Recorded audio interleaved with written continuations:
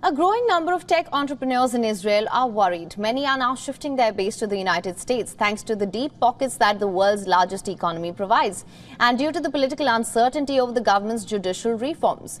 This is not good news for Israel. The Israeli tech industry accounts for almost a fifth of the GDP and about 30% of the total tax income.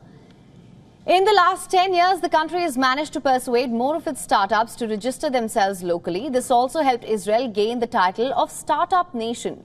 While startups moving to the United States may not mean jobs shifting overseas in the near term, registering companies or intellectual property abroad can affect Israeli government revenue.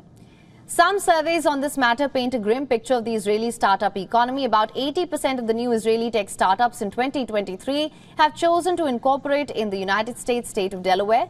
As per a recent government survey, this figure is up from 20% in 2022. The survey also said that more companies now intend to register future IP overseas.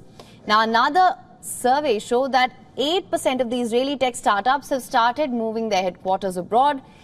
At least 29% of the companies surveyed said that they intended to shift their base soon. The United States and especially the state of Delaware, it's increasingly becoming a favorite of Israeli tech firms. Delaware's economic policies are considered pro-business. The U.S. state is a tax haven as it has low corporate and no state sales taxes. Moreover, legally registering the company in the United States makes sense for Israeli tech firms. That's because most Israeli startups receive massive American funding. So founders argue that incorporating their company in the U.S. allows them to bypass tax hassles in Israel.